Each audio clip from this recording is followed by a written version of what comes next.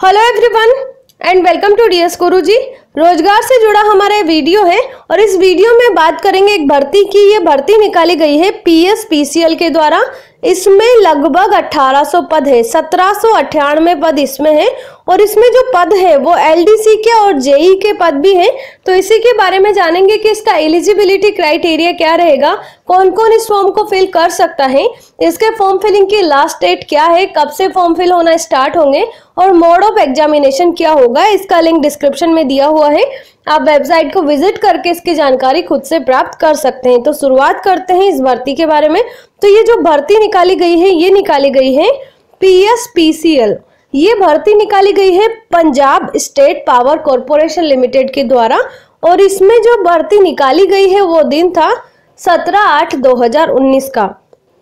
कुल पद है इसमें 1798। तो इसके बारे में अगर संक्षिप्त जानकारी मैं आपको दूं तो ये है Punjab state power corporation limited ने CRA 293/19 और 294/19 के खिलाफ lower division clerk, junior engineer और अन्य रिक्तियों की भर्ती के लिए अधिसूचना जारी की है। और इसमें जो अधिसूचना है इसकी महत्वपूर्ण तिथियां हैं।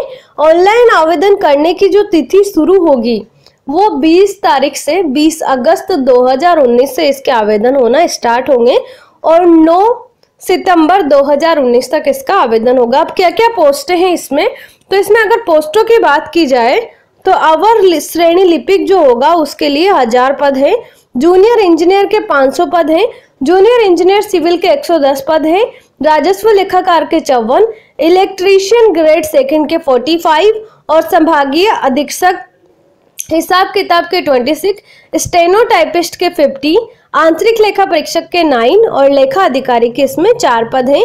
और इससे जुड़े महत्वपूर्ण लिंक्स भी यहाँ पर दिए हुए हैं, आप खुद से इसकी जानकारी प्राप्त कर सकते हैं।